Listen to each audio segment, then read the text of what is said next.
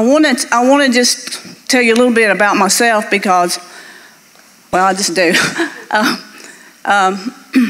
I did not read a book. I did not read a book until I was 33 years old when I got saved. I couldn't read.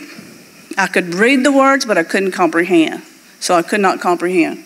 Well, after I got saved, I just started devouring books. I love to read, love it, love reading. But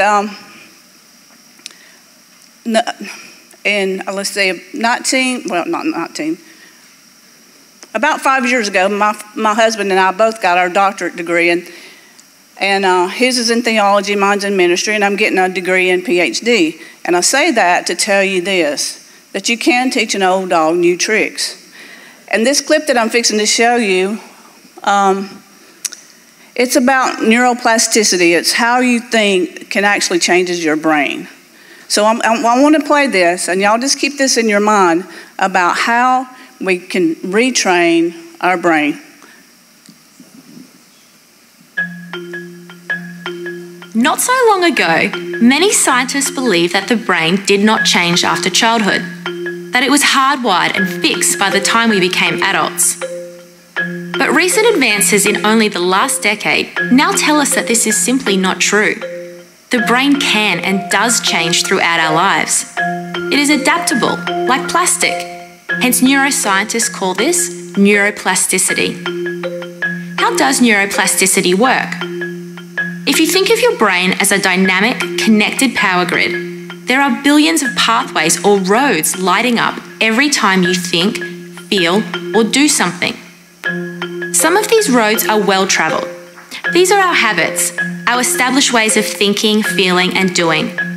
Every time we think in a certain way, practice a particular task, or feel a specific emotion, we strengthen this road. It becomes easier for our brains to travel this pathway.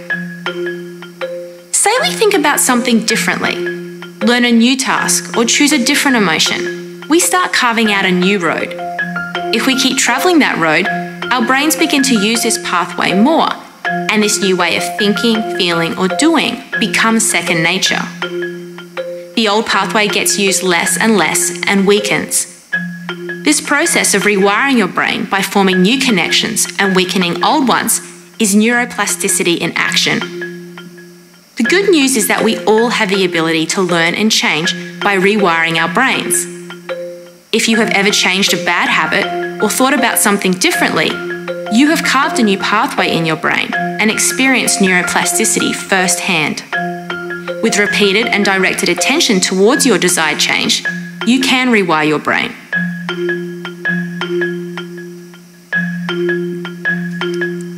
So the more you think about something, the more that it becomes ingrained in your brain.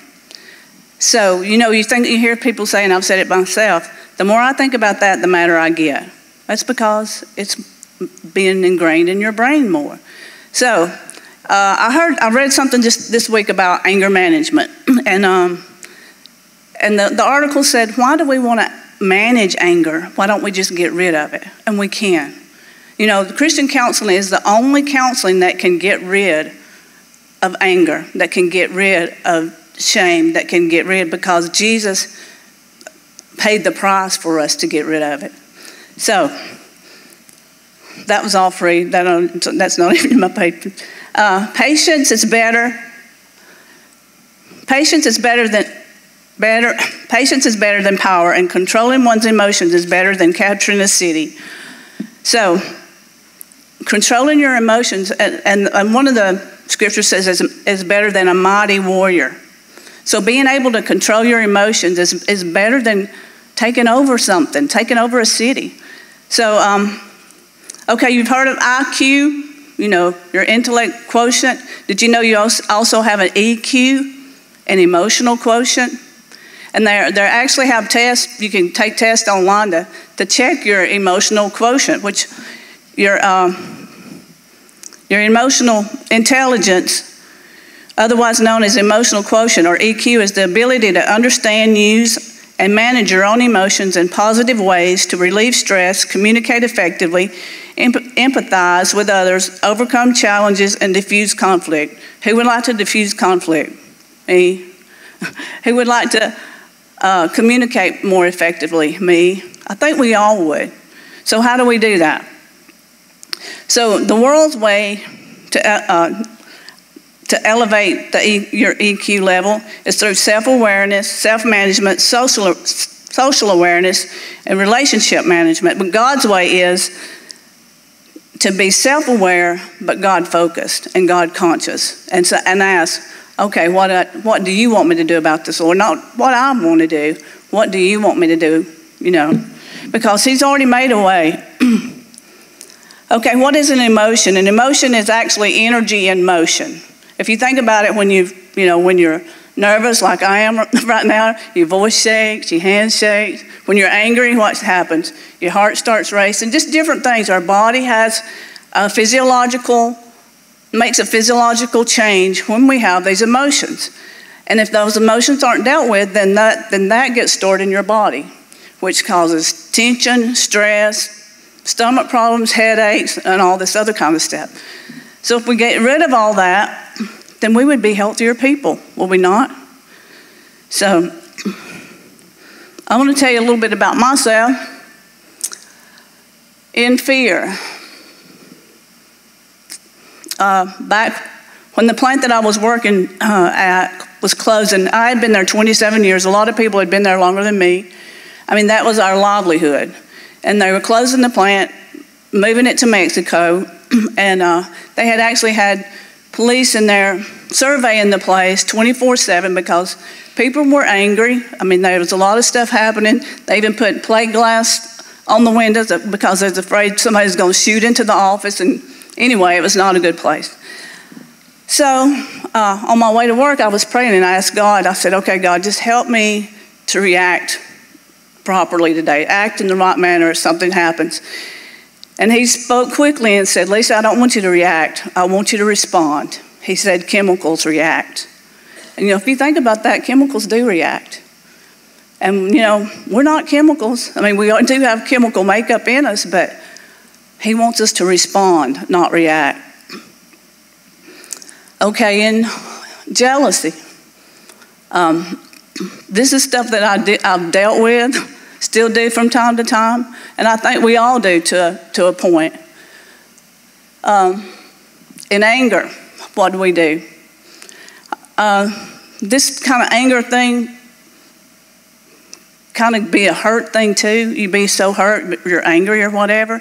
And I remember about years ago, the same thing kept happening again and again and again, and I kept asking God, why? And what He told me, He said, Lisa, don't ask me why, ask what. What can I learn? What can you learn from this? Because my mama always said when we was growing up that every hardship that comes is for our learning. That's what she'd say, and I think, it can't be for our learning. I mean, but it is. Everything that we go through is to teach us something, either about ourselves or about the situations that we're in. Jealousy, I'm going to tell this one it's not on Diane, but it's about Diane. And this was years ago when we went on a mission trip to Mexico. And me and Diane was real tight. We're still really good friends. But she was rooming with somebody else, with Teresa Gilreath. And I was jealous. I was really jealous. And it started making me sick. And I kept, praying, I didn't want to feel that way. I didn't want to feel that way. And the scripture, confess your faults to one another. Pray for one another so that you may be healed. So do you remember, Diane, I knocked on y'all's door one night and I just said, I got to tell y'all, I'm jealous. I'm just jealous. And as soon as I said that, it was gone. It was released. I mean, it was so freeing just to confess that, And my headache went away. I mean, I was healed. So we can get rid of this stuff if we just will. Sometimes we have to humble ourselves. And that's not always easy. I guess I better move on. All right. The first 4 negative emotions in Scripture, and I'm going to just go through these real quick, was, of course, the first one was Adam was afraid. It says, then the Lord God called Adam and said to him, where are you? And so Adam said, I heard your voice in the garden, and I was afraid because I was naked, and I hid myself. So right there is not just being afraid, but also shame. I was afraid, and I was ashamed, so I hid myself. And then comes in the blame game, the same, the blame game. All right, then in Genesis 4:3-8, this is where Cain, I'm going to read all of this. It says, and in the process of time, it came past that Cain brought an offering of fruit of the ground to the Lord. Abel also brought the first fruit of his flock of their fat. And the Lord respected Abel and his offering, but he did not respect Cain and his offering. And Cain was very angry, and his countenance fell. So the Lord said, why are you angry, and why has your countenance fallen? If you do well, will you not be accepted? And if you do not do well, sin lies at the door, and its desire is for you. He said, but you should rule over it. But he didn't. He didn't rule over it. And what did he do? He killed his brother. So they're out there, it's anger, depression, and jealousy. And God told him to rule over it. He tells us to rule over it. I mean, we have to rule over it if we're going to live the life that Christ died to give us. He didn't die just so we could survive.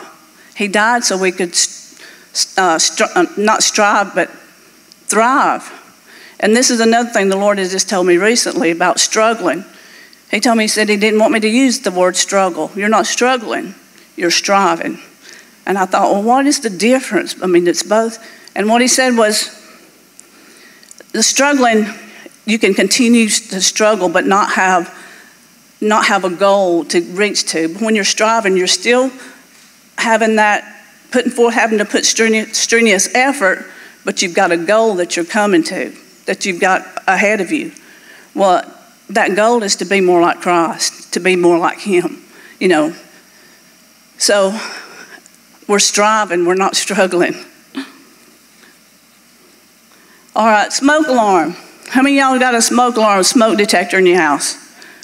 When it goes off, do you get mad and just beat it, or what happens? What do you do when it goes off? Panic? It's an indicator, isn't it? If there's smoke, there's fire, right? It's an indicator that there's a fire. Well, smoke alarms, what smoke detectors are for the house, emotions are for the soul. They are a signal that God has given us to tell us something is not necessarily wrong, but not what we thought it would be. Because a lot of times we think something might be wrong, we might think it's wrong when it's not really wrong. It's just our perception of it. We see things as we are, not as they are. So it's how we see it. Okay, so how do we really usually deal with our emotions? We stuff them, and like what I said a while ago, when you just stuff them, you bury them alive, you only create more problems. I mean, because like I said, that your emotions, they lodge somewhere in your body if you don't deal with it. Or we can override our emotions by distracting, eating, shopping, watching TV, Facebook. When we replace negative emotions with doing, then we risk the chance of some type of other addiction, like trading smoking for cigarettes. All right. Or we can obey him. This is the way the world does. Usually does. So, you turn the TV on, do you not see people obeying their emotions? I'll turn on the news, people just doing whatever they feel like doing. Even in the Word it says that there was a time, people do what they feel like doing most of the time. Okay, the fourth one is we avoid whatever is causing the negative emotion, which doesn't do any good because there's always something that's going to aggravate us, going to try us, going to, tempt us, always going to be something. So we cannot run from those things. Proverbs 4:23, it says, be careful what you think because your thoughts run your life. The quality of our thoughts will always determine the quality of our lives. All right, have you ever heard anybody say, well, he just knows how to push my buttons, or she's pushing my buttons, or whatever? You know, we're not vending machines. If you push A2, you're going to get this. If you push D3, you're going to get that. You know, we're not vending machines. We don't have buttons, or we shouldn't have buttons. Who put those buttons on us is what I'm going to ask. Who put them there? God didn't. I promise God didn't put buttons there.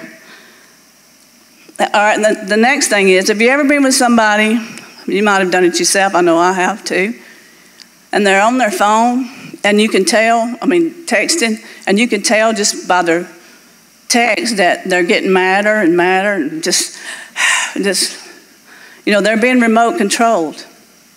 A lot of times we are remote controlled by the enemy, really. Not really by someone else, because the word says it's not against flesh and blood, but against principalities. So, do you want to be remote controlled? You want somebody else pushing your buttons. You want somebody else telling you how to feel. I don't want anybody telling me how to feel. I want to feel the way God wants me to feel. I want to deal with my issues or whatever the way God says. Okay, how do we master our emotions? The first thing, and Penny, you said it pretty much in the beginning, we got to know who we are. Who are we? Who are we in Christ? That we need to learn who we really are in Christ while understanding we are not physical bodies mastering a spirit, but we are spiritual beings mastering a physical body. Being a master of anything has less to do with the end product and more to do with the process. You know, they got all these things now, life hacks, you know, quick ways of getting there. There's no quicker way of getting there in the kingdom of God. There's no life hack. We have to go through the process. It's just like breaking, like a caterpillar becoming a butterfly. If you have that butterfly out of that cocoon, you risk retarding the butterfly. And if we try to get out of the process, we risk retarding ourselves. So it's a process. You know, I don't know how many times, I counted it once, how many times the Bible says, in the process of time, in the process of time, in the process of time. In the process of time, if we'll continue doing this, and like that video a while ago, the more we do it, the more we control our emotions, the more we take ownership of ourselves, really. You know, we need to take ownership of ourselves, of our own thoughts, of our own emotions, because our emotions are ours. They're not anybody else's, they're ours. And I was going to say this, Melanie's Holcomb's not in here. Her mom was in a car wreck back several years ago. It messed her up pretty bad. And she was in the hospital for a long time and all that. When she started coming back to church, I was talking to her one day, and she said, I asked her how she's doing. She said, I'm good. And anyway, what she left me with, and it stuck with me, is she said, I'm not going to let this body tell me what I can do and can't do. I thought, I like that. You know, we shouldn't let this body, our physical body, tell us what we can do or can't do. And we surely shouldn't let other people dictate how I'm going to feel. We shouldn't allow anybody else to dictate how we feel. Our feelings are ours. Our emotions are ours. All right. You've got to make up your mind that you are not going to be led by your emotions, but by the Word of God. A made-up mind is a powerful mind. And the Bible says more than once, a double-minded man is unstable in all his ways. And being double-minded, if you make up your mind, and I'm not going to do that back. I used to be so wishy-washy, it was pitiful. I was a wishy-washy person. No, I might do it today, I might not do it tomorrow. I might do it right now, I might not do it 10 minutes from now. That was about anything. But I'm not wishy-washy anymore. All right. All right, the 4 steps of controlling your emotions. Number 1 is to set your mind. You got to make up your mind. You got to set your mind. We make a conscious and deliberate decision to live out of what we know rather than how we feel. I may feel unloved, but God says I am loved. I may feel useless, but God says He has a purpose and a plan. I may be frustrated or hurt, but God says He will keep me in perfect peace if I'll keep my mind on Him. Colossians 3, 1 and 2. I think that's the next slide. It says, therefore, if you have been raised with Christ to a new life, sharing in His resurrection from the dead, keep seeking the things that are above. What's above? What does above mean? It means elevated. Keep seeking those things that are elevated, where Christ is seated at the right hand of God. Set your mind and keep focused habitually on the things above, not on the things on the earth, which only have temporal value. So we have to elevate our thoughts above our situation. We have to elevate our thoughts above whatever. I mean, Colossians 3, 12 through 16, it says, therefore, as the elect of God, holy and beloved, put on tender mercies, kindness, humility, meekness, long-suffering, bearing with one another, and forgiving one another. If anyone has a complaint against another, even as Christ forgave you, you must also do. But above all these things, put on love, which is the bond of perfection, and let the peace of God rule in your hearts, to which you were called in one body, and be thankful. First of all, let me just say, if you would just take Colossians 3 and get that, get it in your heart, I mean the whole Colossians 3, because it talks about loving one another, forgiving one another. I mean, if we could just get that in here and do it, we'd be good, I promise you. But it's let the peace of God rule in your heart. That word rule in the Greek, it means to act as an umpire, to act as a governor also. But let the peace of God act as an umpire. Is it going to, if I'm starting to get frustrated and aggravated and all that, then am I letting the peace of God rule in me? No. And like what Jennifer said this morning, we got to hit the reset button or reboot, you know. And we can start over. We can start over many times, but as long as we start over and not quit, not give up. I've heard a lot of people say it's just not worth it. It is worth it. It's going to be worth it. In the end, it will be. Romans 8, 5 through 8. It says, for those who live according to the flesh set their minds on things of the flesh, but those who live according to the Spirit set their minds on things of the Spirit. For to be carnally minded is death, but to be spiritually minded is life and peace. So we got to set our mind. There's so many more scriptures about setting your mind on things above, setting your mind on Christ, setting your mind on the Word of God. In Philippians, I think I had these other ones. Philippians 4:8, it says, finally, brethren, whatever's true, whatever's honorable, whatever's right, whatever's pure, whatever's lovely, whatever's of good report, if there's any virtue and if there's anything praiseworthy, meditate on these things. Think on these things, set your mind on these things. 2 Corinthians 10, 4 through 6, Paul writes, for the weapons of our warfare are not carnal, but mighty in God for pulling down strongholds, casting down arguments and every high thing that exalts itself against the knowledge of God, bringing every thought into captivity to the obedience of Christ. And I've heard people preach that this is talking about that, like pulling down strongholds in the heavenlies, but it's not. It's pulling down those mindsets that we've set up because of our past or whatever. When I married Forrest, I filtered everything he did through what my ex-husband did. I had a mindset that if my first husband did me wrong, my second husband will. You know, we have to pull down those strongholds. And the reason I say it, he's talking about the mind, is because he said to bring every thought into captivity.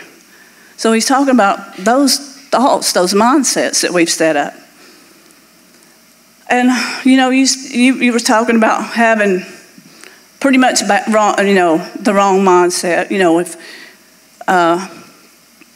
about a father or whatever. Or even, what did you say about God, blaming on God? That's a wrong mindset. That's a wrong mindset. And I've heard people blame God for a lot of things that wasn't God's fault. All right, number 2 is renew your mind. Romans 12, 1 and 2. I'm about out of time. It says, therefore, I urge you, brothers and sisters, by the mercies of God, I'm not going to read all this because I'm about out of time, but the Greek word in that, transform, is metamorpho, which means to transform. You can change your behavior, but if you don't change your mindset, you'll default right back to the behavior. So we have to change our thought. We have to change our mindset so we don't default back to the old ways. 3, guard your mind. Proverbs 4:23, it says, guard your heart above all else, for it determines the course of your life. And the Hebrew word for heart is L-A-V, lav, which is also translated mind, wisdom, and understanding. So guard your heart, guard your mind, guard your wisdom, guard your understanding, because that's where your life comes from. That's where your real life comes from. Our real life is not lived out of our circumstances, our situations. It's lived from within. All right, number 4, quiet your mind. Psalms 46:10, it says, be still and know that he is God. Sometimes we get caught up in so much stuff we can't be still. But I promise you, if you'll just sit down and just check out for a minute, go outside, do whatever you have to do and say, okay, God, just breathe him in. What he told me back when I was going through all that stuff at work and everything, he said, inhale peace and exhale frustration. Inhale whatever you need and exhale the anger. Just breathe him in and exhale you. And exhale your thoughts, exhale your feelings. Isaiah 30:15, it says, in quietness and in confidence shall be your strength. In quietness and in confidence. We have to be still, quiet our minds, and be confident, not in ourselves, but in him. Knowing that the battle's already been won. Peace is, Isaiah 26:3 says, you will keep the mind that is dependent on you in perfect peace, for it is trusting you. Actually, the King James says, you will keep him in perfect peace whose mind is stayed on you. And I used to wonder, how can I keep my mind on God all the time? Let me think about God, let me think about God, let me think about God. That's not really it. Think about his ways, his word. What does he say about this? Like you said a while ago, you talk to God all the time. I do too. Sometimes I'll be talking to him, my granddaughter will say, who are you talking to? But, it's a constant, if you really have a relationship with him, you'll have a constant dialogue with him. You do with your spouse or whoever, so. Peace is God's protection over our minds. Philippians 4:6-7, it says, be careful for nothing, but in everything by prayer and supplication with thanksgiving, let your requests be made known unto God, and the peace of God, which passes all understanding, shall keep your hearts and minds in Christ Jesus.